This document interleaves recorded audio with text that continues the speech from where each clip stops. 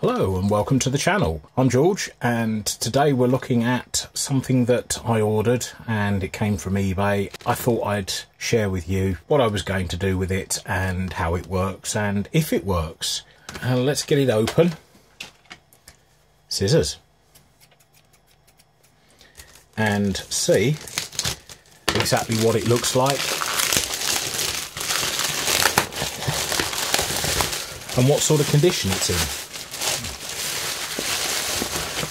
Okay, now those of you in the know will already have some inkling of what this device is. So let's get it out of the bubble wrap.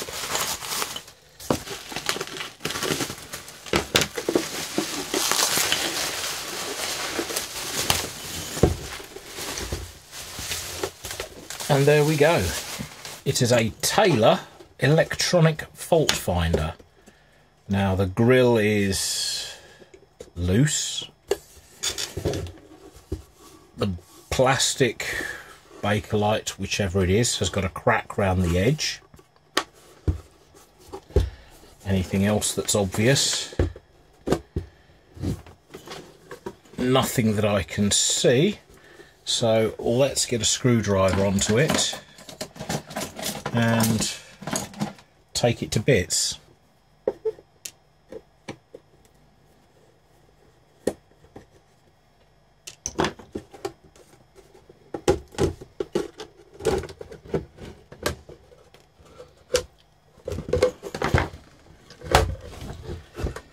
And here we are.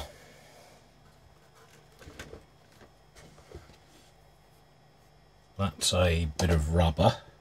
So look, yes, there was a gasket round the edge.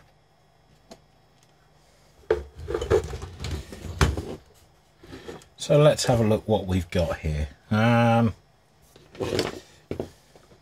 So that's the mains, which goes to the transformer, which is mounted on the inside of here. This is just a speaker board, so that just needs re-gluing in place. What else have we got? Now, this is interesting. Let's poke that through a little bit. This looks to be a newer type of resistor than any of the others that are in here. We've got a Hunt's capacitor, our old enemy, the Hunts.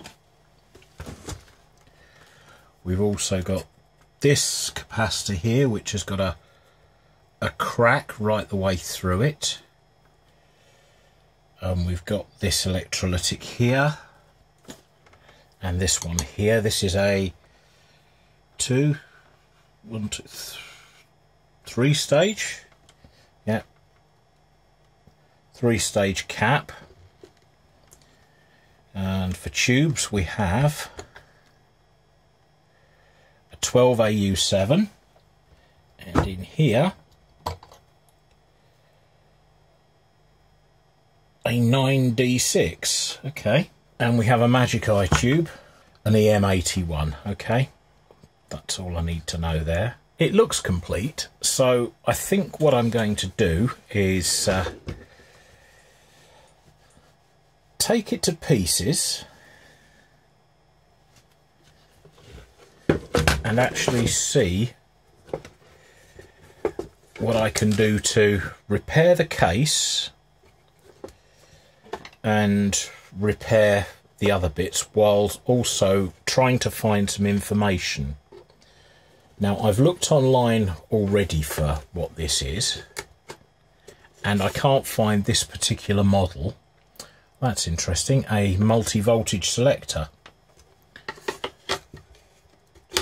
The information I did find out, though, was that Taylor was an independent company until it got taken over by Avo, which we all know Avo meters, a very, very respected brand of meter, which then got taken over, I believe, by Thorn Electronics. So it's quite a change of companies, but yeah, that would at least give me an approximate date on this.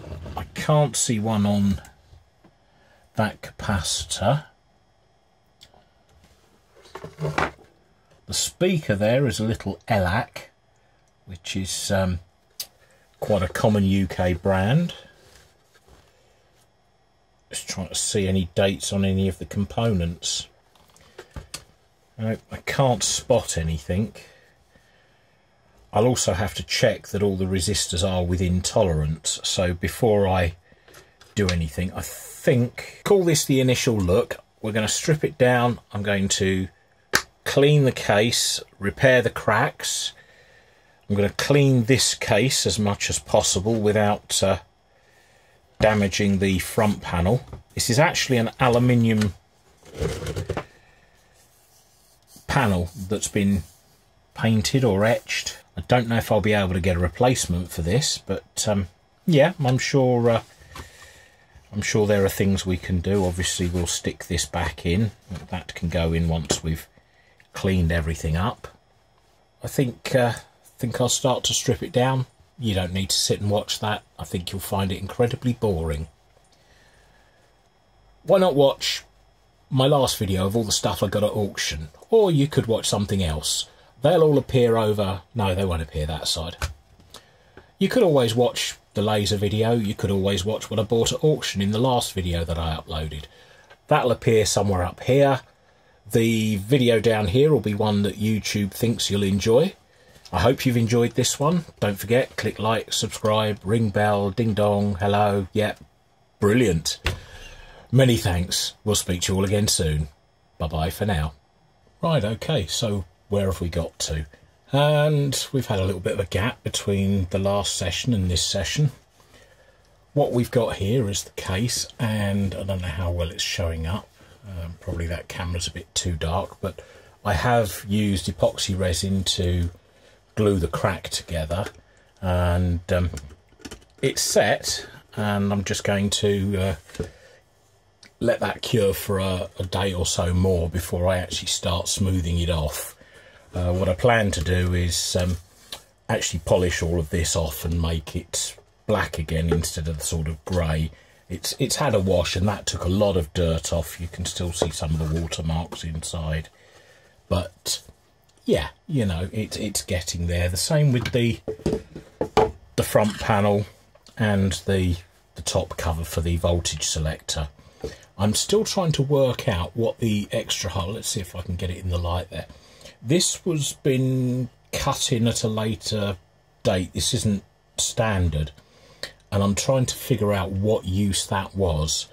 And looking at it, the only thing I can think of is where somebody wanted to check that the 12AU7 valve was actually glowing, and that's the only thing I can think of.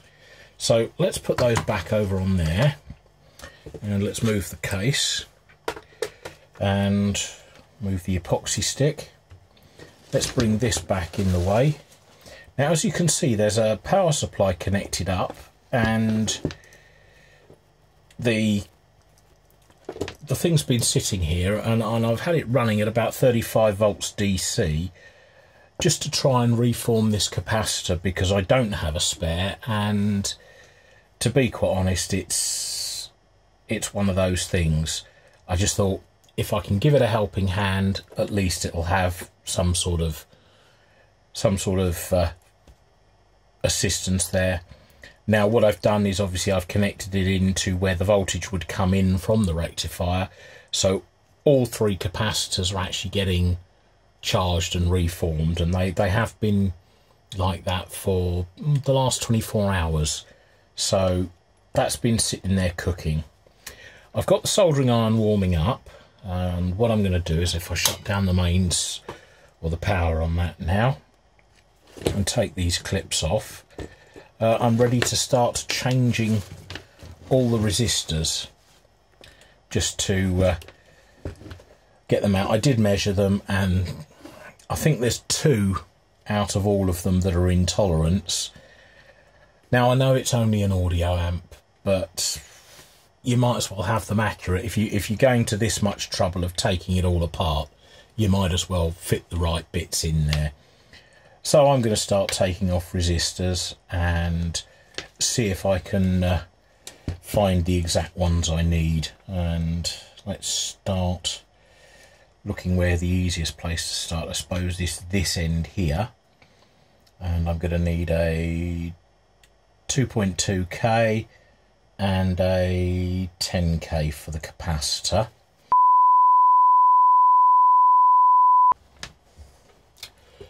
Right, okay, so where are we? Pretty much done, to be quite honest. I decided to just get on with it, and yeah, here we go. As you see, the t-shirt's changed, different day. What have we done? Well, apart from changing all of the resistors, and there's a pile of them here, and the two dodgy capacitors, which I wasn't particularly impressed with,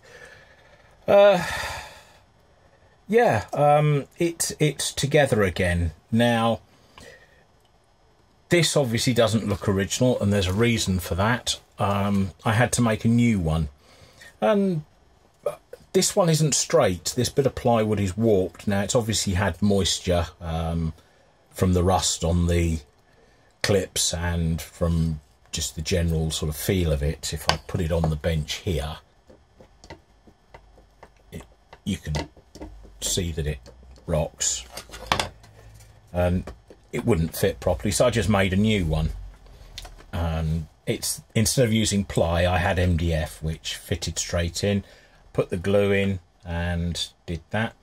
I did change the mains cable, and I did change the coax cable, simply because it just, you know, the old coax was a little bit burnt in places where it had a soldering iron against it, and these things happen to test leads. Yeah, it's together. I've cleaned up the valve container, or the valve holder cover, and cleaned up the front, cleaned up the bits, so it's now ready to go back together. Oh, while I think about it, I don't know how well it's going to see, but in here, I'm going to try and get some light in there. That's the glue where the crack was, and on the outside it's almost invisible. I wouldn't say it was perfectly invisible, but yeah, I've managed to get rid of it from the outside. So let's fit this back in, and rather than screw it up straight away, I say screw it up, I don't want to screw it up. Rather than put everything in with the screws that are there, I will rest it in for testing purposes and see how it works out. I've got to figure out why. Right, that capacitor's too high up. See, it's these little things that you don't find out until after you've started to put it back together again.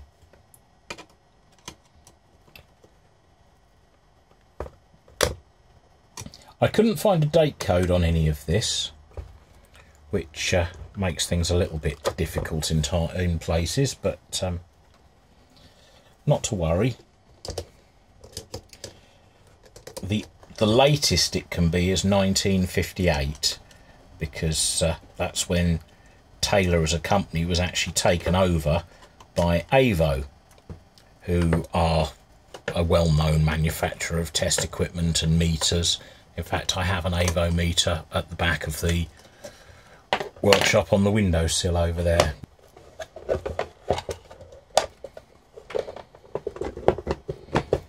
Right, there we go. That fits in there now. So let me just move the mains cable out the way. Now, I haven't done anything with the front panel, and I don't know why this hole was put in the front panel at all, but yes, let me bring the probe onto the table as well, because it's been hanging off the bottom end. So there's the RF probe and the AF probe. So I suppose the test now is to plug it in, and I don't know how much of the magic eye tube you're going to see, but we'll plug it in. It is already on. It should warm up. Let me just check. Now, line voltage here is quite low today. It's 223 volts, and the unit is warming up. Let me see. Yes, it is warmed up. as I say, I don't know how much of the Magic Eye tube you're going to see because of the daylight. Yeah, right. What I've got going on the bench over this side is I have my audio generator and I have my RF generator. Now at the moment we're in RF mode, so the thing for me to do would be to turn it up, and yes, it picks up an RF signal. Now the thing with this one is the RF trace position is also the audio position if you're using the probe. So now I've just set the audio generator to a lower tone so that you can differentiate between RF and AF. Now if I wanted to test audio direct, you switch this one to audio, and as you see, it's lower in volume, but it's a cleaner sound. It's not got the harshness of the RF probe because there is a diode in here which does chop some of the sound up. So that's the AF. Now, as I say, I don't know how much of the... Oh, still got a dirty connector there. I don't know how much of the Magic Eye you're going to see on that camera, but it does vary with the amount of signal you put in.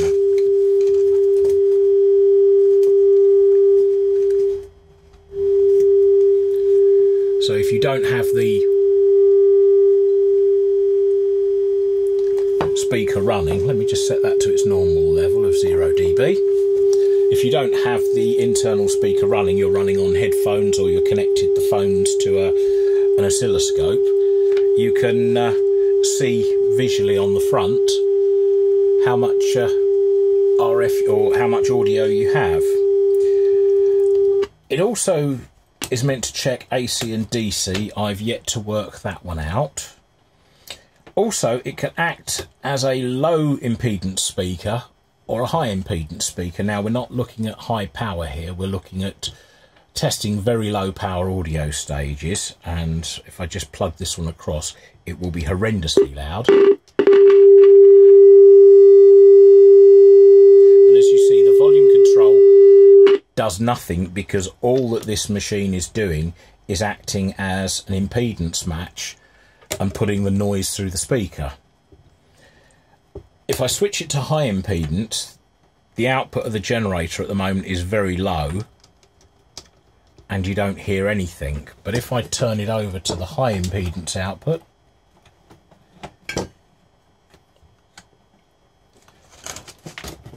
let's just switch it over.